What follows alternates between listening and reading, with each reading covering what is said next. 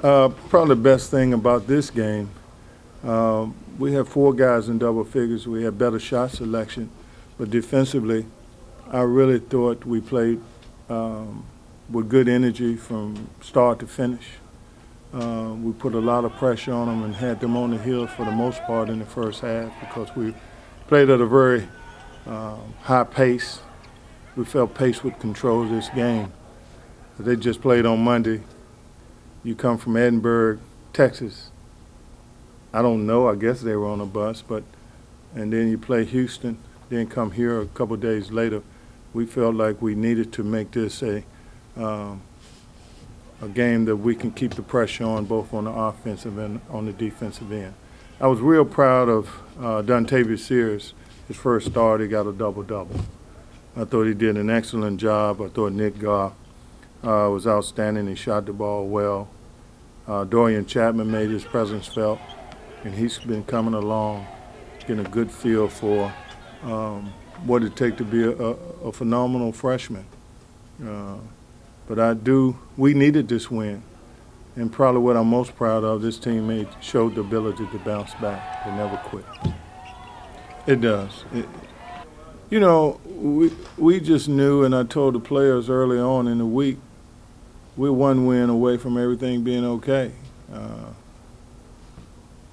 That's the way I knew we were close. We've been close even in our losses. We just needed a good start. I thought our kids came to practice with the right attitude, and our preparations have been good.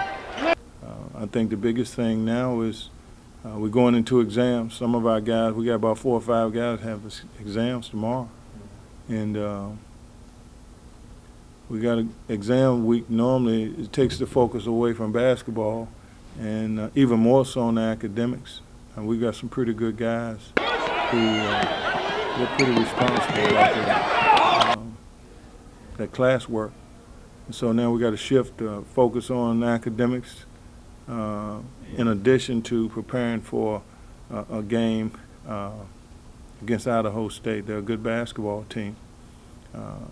They run a matchup zone very similar to the team we just played with a few different slides, but they can cause us some problems if we are not focused on Saturday.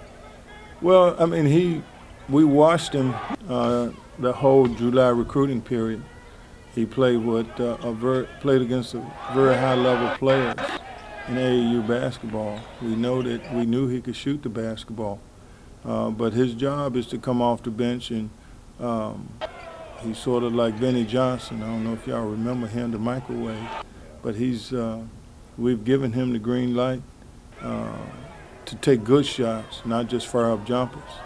And when he's on a roll, it's like having butter on a biscuit, whatever that means.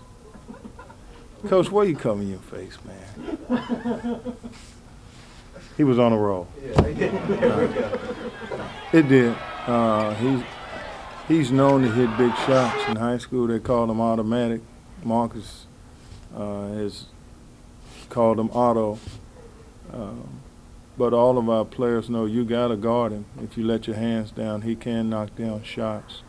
But it's like I tell our guys, we're a team sport. We don't count on one guy. If it wasn't for the guy setting the screen, Nick maybe don't knock down some of those shots. So the way we run our offense, when guys score, they have another guy that's responsible for making that possible. But Nick has been in the gym putting in that extra work too. I think that's the key. When your shooters are in the gym knowing that that's part of their responsibility to hit open shots, he take that serious. He goes in the gym, gets his reps in, and at the end of the day, we have even his misses look like he's gonna make them. So he's playing with a lot of confidence to be a freshman, and I'm really proud of him. Dontavius Sears, I'm just as proud of him, even though he didn't get 20-some points. He got a double-double.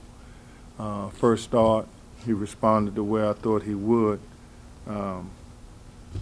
Marcus Owens, 12 points. He gave a solid performance. But Dorian Chapman gave us a presence. Kristen gave us a shot block in the paint. He protected that paint for us. Lamar played solid, and so we've got to get a contribution. For us, it's got to be a collective effort.